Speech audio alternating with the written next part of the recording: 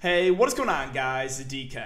Back at you with another video here to bring in the two-game NFL preseason slate on Friday. Before I get into the video, if you guys are new to the channel, welcome. My name is DK. I make daily videos and live stream for NBA and NFL slates on Draftkings, obviously covering preseason. It's been a really good start for us for preseason. We'll go over our lineups here in a sec.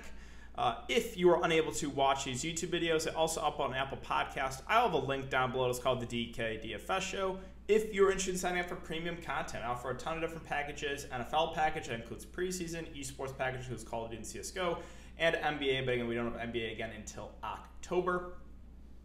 And I do want to thank today's sponsor, PrizePicks. So, if you guys are not familiar with PrizePicks, they cover every single sport, and I really like the platform. So, two different ways you can play.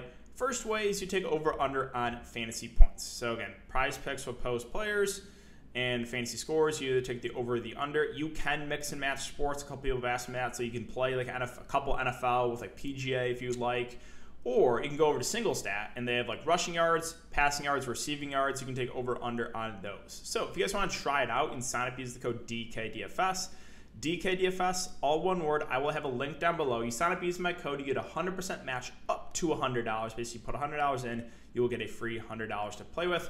And finally, I just want to thank you guys again for all of your support. Had a very nice live stream today. We had a lot of Patreon members win some good money on this preseason slate. That is always good to see. But yeah, thank you guys for all coming in, checking out the live streams, the videos, supporting on Twitter. Really do appreciate you guys. If you could, leave a like button on the video, subscribe if you haven't already, and hit the notification bell so you don't upload videos, and you don't go live. Again, I'll be doing a general Q&A YouTube live stream before lock, so make sure to check that out, guys. Answer any questions you have. And let's try to aim for 100 likes on this video. All right, so before we talk about players and the prices of this two-game slate, we can look back my lineup here from the Showdown slate. So my main lineup in the Showdown slate just missed the cash and GPPs. A little bit unfortunate. Eagles defense obviously -2. Not what you want to see. And N'Keal Harry getting injured. Oh, I was so tilted about that. Mac Jones had a beautiful ball up to N'Keal Harry. He dropped it and then gets injured too. So it's like just the 1-2 punch, right? Like a 50-yard bomb dropped and then injured too. If N'Keal Harry catches that, it's probably a massive night for me.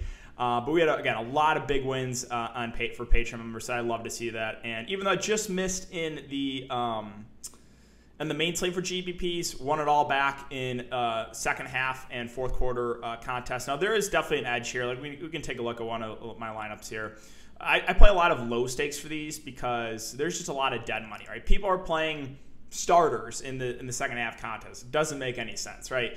So, for example, J.J. Taylor, only 60% owned. He should have been 100%, right? He was the one running back that really didn't see any touches in the first half. He was the only other guy that hadn't really, got any work at the running back position. So obviously he was a clear play. New England leading, and like a third of the field faded him. Gainwell, right? Obviously a guy that the Eagles were thin at running back. He was going to get a decent amount of work in the second half. Half the field faded Mac Jones. The defenses, people faded. They're just like clear plays on the Showdown site. So definitely an edge there. Again, won it all back and more in the second half and fourth quarter showdowns. So that is really it for the look back, guys. Again, if we go over my main lineup, so I want Gainwell and the captain, Mac Jones, J.J. Taylor, N'Keal Harry, Patriots D, and Eagles defense. Again, N'Keal Harry injury really held me back. But I had a core of J.J. Taylor, only 30% owned in the main slate, absolutely massive. Kenneth Gainwell, Mac Jones, and the Patriots defense. So really solid overall. And let's see if we can keep it rolling for this two-game slate. So we have Bengals and Washington football team.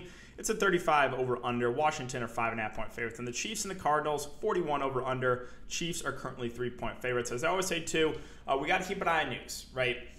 Like today, for example, we got news a few hours before the game started that the Eagles starters weren't going to play a ton. And then, unfortunately, if you played Jalen Hurts, he actually got scratched after lock. I think he had to go to the hospital, something like a stomach bug or something. So that is very unfortunate if you did end up playing, because he was decently popular. And I was definitely considering him, because the rushing upside, he's about 30% owned in higher stakes stuff. So that is unfortunate. But again, always keep an eye on news. Things can change from this video. So let's start off with the Kansas City Chiefs. And we'll start at, we'll go quarterback. We'll go position by position. So start with the Chiefs and Patrick Mahomes. So the news right now, Andy Reid said Mahomes and the other starters will play a half, somewhere thereabout. So really hard not to like the Kansas City Chiefs starters here with them getting close to a half or if not a full half. Now, one thing I will say, I recall from a couple years ago, 2 or 3 years ago, Andy Reid said the same thing for preseason. Like the Chiefs starters were all chalk, and then they played like one series. Correct me if I'm wrong, but I'm almost positive that happened a couple years ago. I'm gonna ask you guys if you remember that 2 or 3 years ago. I remember the Chiefs were all super popular in preseason, and like the starters like didn't play or like played like one series when Reid said they would play like a half. So if Andy Reid is staying true to his word and they play a half, yeah, I mean, how do you not like Patrick Mahomes, right? So obviously one of the top plays at quarterback. Let's move on to the Arizona Cardinals. So right now, Kyler Murray is expected to play. We don't know the workload. There's rumors it might only be a possession or two, so I'm going to lean Mahomes over Murray if you're going to make me pick. Now, if we do get news that Kyler Murray is going to play a little bit more, then sure. You know, I think he is someone that could be viable because obviously he's got that rushing upside too. I will mention Chris Streveler because he is a decent running quarterback. He had like 50 yards in the ground last game, so if they are going to limit, a lot of the main guys, and Streveler is going to get, kind of the mop-up duty, then sure, as a contrarian quarterback play, I don't hate it. On the Cincinnati side, so Joe Burrow once again going to be out, but I'm not really looking to any of the backup quarterbacks here for Cincinnati, so probably going to pass there. And on the Redskins, 4 quarterbacks and like Fitzpatrick. Am I going to play Ryan Fitzpatrick when we have Patrick Mahomes and Kyler Murray on the slate? Probably not. So that is really it for quarterback. Let's move on to running back. We'll start with the Kansas City Chiefs. So Clyde Edwards-Helaire, again, starters playing close to a half. I think he does make for one of the better running back plays of the slate. We know he's a good runner, good pass catcher. If we get about a half of work from him, that looks decent. Now, I think guys in the second half you could look to would be like a Darwin Thompson, a Jerick McKinnon. McKinnon has looked good in practice so far. We know both those guys are speedsters and both good pass catching backs. So a little bit of interest in them. And Darrell Williams too. I think it's fine. Obviously, Monder, he was a little bit banged up a few days ago, but yeah, I think the main interest definitely is Edwards-Helaire, and then a little bit of McKinnon and Darwin Thompson. So on the Arizona side, again, a couple guys banged up. Jonathan Ward left that last game. James Conner finally got off of the COVID list, so we'll see if he's going to be available for this one. Chase Edmonds didn't get a ton of work first game, 3 carries, 10 yards, and a catch. We'll see if that goes up a little bit. I think he's viable, but not my favorite option. If Connor and Ward both miss here, then I think a guy like Eno Benjamin becomes certainly in play. Good pass catching back, had a nice week last week, 50 yards and a touchdown. And if they're going to be a little bit thin, I can see him playing a lot in the second half. So Benjamin's the guy I'm looking to there for Arizona. And then if we get news that starters are going to play a decent amount, then I think Edmonds is for sure in play too. On the Cincinnati side, so Joe Mixon, not much interest in him. Samaje Perine, I'll probably pass on too. There is a couple guys I think look decent here. One being Chris Evans out of Michigan. So he had 12 carries for 25 yards and a touchdown, but he also had 4 catches for 33 yards. That's what he's known for. He is a great pass-catching back. So I do like Chris Evans a decent amount. And then Jaquez Patrick got a ton of work last game. He had 15 carries for 71 yards. So yeah, Patrick, Chris Evans, 2 guys I'm definitely looking to here for Cincinnati. I do think they'll get a decent amount of work once again. Probably a lean to Evans if you made me pick because of that PPR upside. And finally with Washington, so starters like Gibson and even McKissick, the top 2 guys I think will get a little bit of work. And we know both those guys are decent pass catchers, so they're not completely out of play, but might lean towards some other options here. So Jarrett Patterson's a guy that I think definitely looks like a good option. Had 10 carries for 40 yards. Last game also had 3 catches on 4 targets. Undrafted rookie. Again, I think he's going to get a lot of work. They cut Lamar Miller, so right now they only have 5 backs. I don't expect a ton of work for Gibson and McKissick unless we get news otherwise going into tomorrow. So I think Patterson is the guy that looks pretty solid there for the not the Redskins anymore, the Washington football team. All right, let's move on to wide receiver in the Kansas City side. So you got to like the main guys, right? Hill, Hardman, any of the guys at the top of the depth chart I think look good with them being going to play close to a half. So really do like Hill. Again, Hardman probably going to take a big leap forward here with no more Sammy Watkins. We know Byron Pringle's a guy that does have some upside. He's fighting for that number 3 role. Demarcus Robinson in there as well. Really, if you just go to the Kansas City depth chart, like any of these main guys, Hill, Hardman, Pringle, Robinson.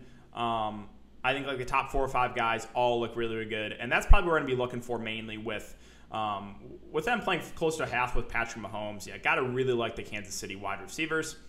Moving on to Arizona. So right now the receivers are a little bit banged up. We don't know how many possessions these guys are going to get. So as far as the main guys goes, like Hopkins, Green, Kirk, I'll probably pass on for now unless we get news that they're going to play a lot more. But I think I want to target more of those guys in the roster bubble. Again, like a Keyshawn Johnson, a Andre Basilia. These guys are probably getting a decent amount of work. Again, a couple other guys banged up too. So more targeting for the Arizona side, guys on the roster bubble. And you can go down and look at the depth chart as well. I can bring that up. So yeah, we have again like Keyshawn Johnson's number 5 wide receiver.